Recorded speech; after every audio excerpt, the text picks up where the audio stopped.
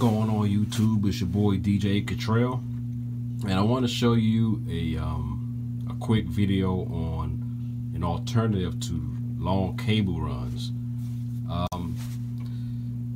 There's a lot of different ways to approach long cable runs. You could use, of course, you can go out and buy you a, depending on what type of cable you need, you can go out and buy a long 1/4 inch cable, or you could, if you're using RCA, you can always take a coaxial cable, which is great for long distances, and put a RCA connector on the end of that.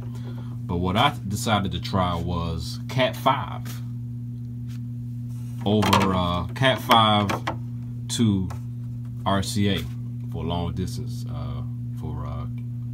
cable runs. So I have 2 amps. I have it's a crown amp for my 2 main speakers. I have a 1/4 inch out here, and then I have another amp way back there. It's an old Alyssa's amp that I use for a sub. Okay, so this is a what does that say? Stereo hi-fi balun. Okay, this uses Cat5 cable, and the specs say you can do up to 1,000 feet. Okay, this is the same thing, it's just made by MCM. Okay, electronics. This is 2-channel Cat5 cabling to RCA going into my Alyssa's amp here. Now, of course, I would prefer to use XLR, which I typically do, but they don't make a balun that has XLR out, so I have to use this adapter here. Okay, of course, nothing beats the sound quality of XLR. Okay, but we're talking long distances here, and I'm going to show a quick video of how I had things set up at the last event that I played. But anyway, so this balun here is a hi-fi balun, which I use on my main speakers because I want the best sound quality possible.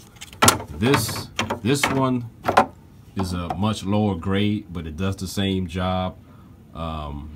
It's for a sub, which it's a low end signal, so it doesn't have to be that crisp.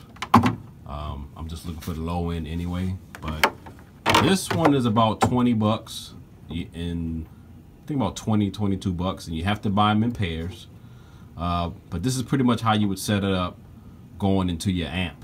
Okay, so you need a Cat5 cable for this one, and then you need a Cat5 cable for this one, and they both say you can do up to 1,000 feet of Cat5 cabling, but of course I only bought 100 feet of Cat5 cabling. I don't think I'll ever do an event that I'm that far away. So I'm going to show you a picture of my mixer here. This is a Behringer DDM 4000. Fantastic mixer. I hope it never dies on me. Has a 3-year warranty on it. I've only had it for a year. So far, so good. It's a really good mixer. I love it.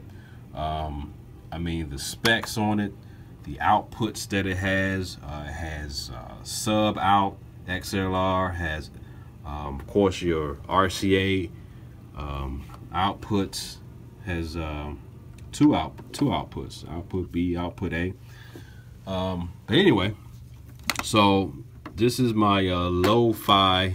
It's probably not lo-fi, but I'm gonna call it my lo-fi balun. And this is RCA. I have the back of, you can't see it, which is okay, but this is going into an adapter that converts this back into XLR. Okay, because the sub output of this mixer is only XLR. So this 2-channel here is being converted back to XLR. So I have a Cat5 cable. Let me see.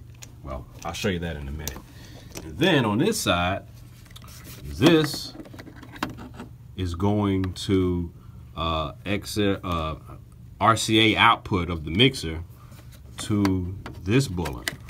Okay, and so all you would do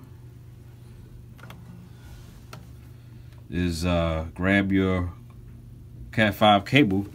I only have one here, but of course you would need two. And I just put one in here, and I would put the other Cat5 cable in here, and I would run it to here. Okay, you got to match them up, so you have to buy these in pairs. Remember that. Got to buy them in pairs. And I must say the sound quality at the last event that I did was pretty good. Pretty good sound quality, you know. So this is a good alternative that you could use. I've seen a video on YouTube where someone used coaxial cable, and they bought an adapter, an RCA adapter, where they were able to plug into their amp or their speakers. And coaxial cable is really great for long cable runs. But see, the problem with that is you're going to need two thick coaxial cables, right? With this setup, you're talking 2 channels of audio with 1 cable. Go on the website. You can grab these from MCM's website there. You can see that. There you go. Let's see. MCM website. Yep, MCM Electronics. And I think this one was 22, and this one was 44, like twice as much. The audio quality is pretty good. And again, I mean, you know, of course it's not going to be as good as your XLR connections, but it's pretty good. It's a very inexpensive way to do a long cable run. And of course, buying longer XLR cables or longer 1/4-inch cables are far more expensive than your Cat5 cables.